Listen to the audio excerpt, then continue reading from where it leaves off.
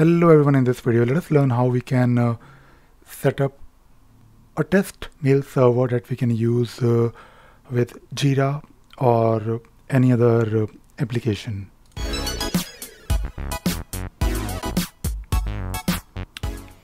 So today I want to spend some time talking about MailTrap.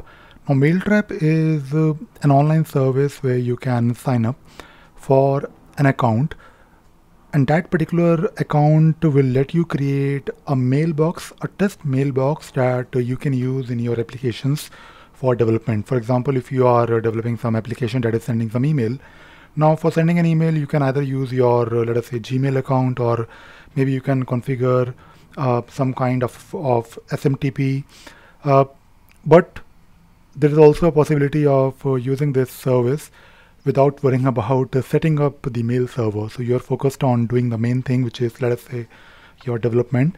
And today I will be talking about Jira, because I set up MailTrap with my Jira instances so that I can test how emails are sent.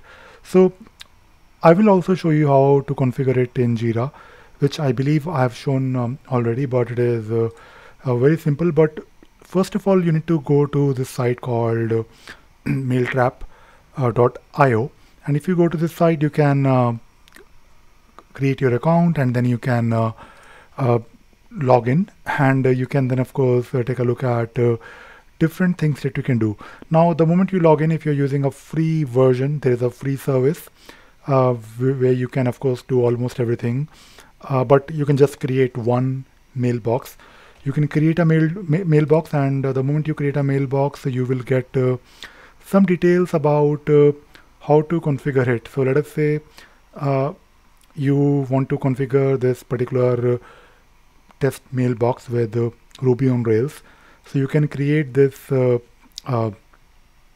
mailbox, and you will get some details like username, password, like the host name that you need to use, support number, and so on. So you need basically these details to connect to this particular mail server, of course for testing only. And I mean, the good thing is that right now I'm of course showing you the password, but I can definitely reset it, and I can generate a new set of username and password, or I can just get rid of this mailbox completely. And you have of course the integrations for different applications. So if you have to do the same thing for Cake PHP, or maybe you want to do it for Symfony, so you can simply use this sample, or this piece of code, and copy it in your application. But of course we need to worry about mainly the port number, which is usually the same, but the host name, username, and password.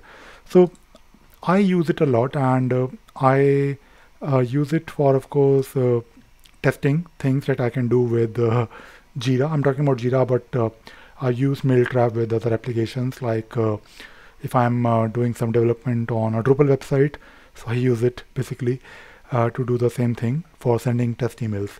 Now if you log into Jira, you can configure your outgoing mail, and for configuring your outgoing mail, you need to of course provide the same details, your host name, your SMTP port, your username, and of course password.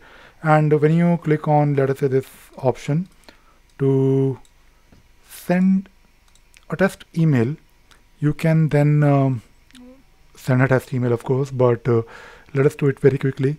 Let us send maybe an HTML based email, and you can click on the send button just to validate whether this is working or not. And you can see here that I mean, there is no message right now, but if I go back to my mailbox, I can see here that I have a mail from this particular Jira instance. So this is very handy, because using this MailTrap service, I can configure this virtual fake or test mailbox for, of course, doing testing. And I thought it is something interesting that I can that I actually wanted to share with everyone. So I hope you enjoyed watching this video and you learned something new today. Thank you very much.